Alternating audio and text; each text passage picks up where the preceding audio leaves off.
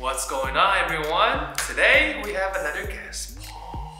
What's up, guys? So he did a performance, actually exhibition battle, just a week ago with us at S-Fest. So check out that video so you can see his battle with another guest that we also actually invited.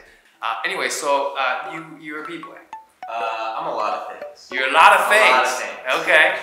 You're a dancer, first of all. Dancer. But you do. We were just talking. You did choreography. Yeah.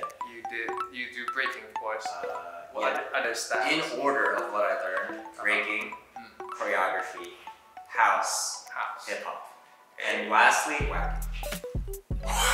Whacking. Watch him. He's gonna do some whacking later on. Oh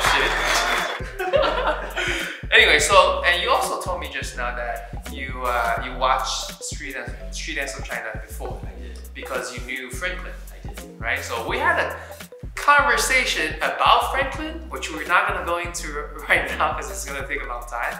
So this first one is a battle, alright? And it's quite special, which you're going to see right now because it's a little kid. It's always the kids. Always the kid, right? It has all the translation to it.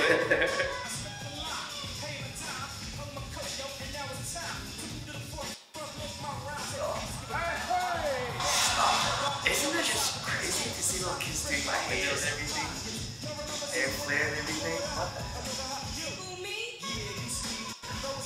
I just remember when there were no girls. And all of a sudden there's like trolls. Boom! Boom!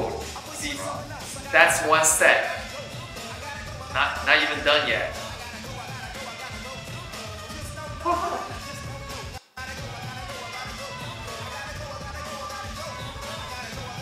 Yeah, see?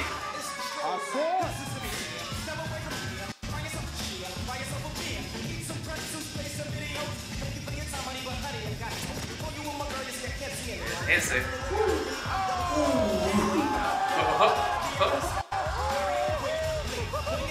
Oh no. No. Right? Oh.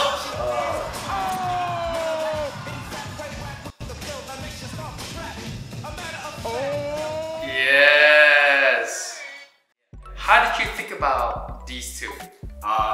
Like I said, there was a time when like you just didn't see girls do a lot of power.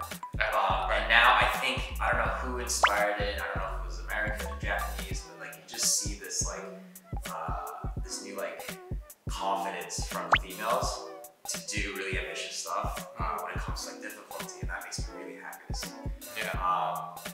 What I did know, there's two things I did notice. The camera work is really good. It feels like you're in it now instead of like a camera trying to do its best to patch together what's going on. Yes. Another thing is, you know, this is a show. It's like it's supposed to, you know, be entertaining. It's supposed to be easy for audience members watching on a screen to appreciate. It's very entertaining the way they sort of package that. Yeah.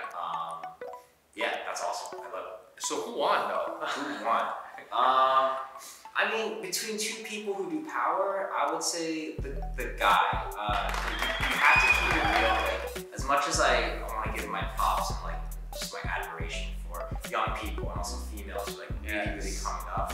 Like, it's a battle's a battle. You gotta be fair. The guy had moves that I've only really seen one or two people ever be able to do, which is the guy, the elbow stuff. I've never really seen low, that right? low in my life. I've never seen that low in my life. Right. So just purely based on that, I'd say he won. But then again, you know, power, you know, there's so much more to offer than power. So, you know, it'd be great to see what these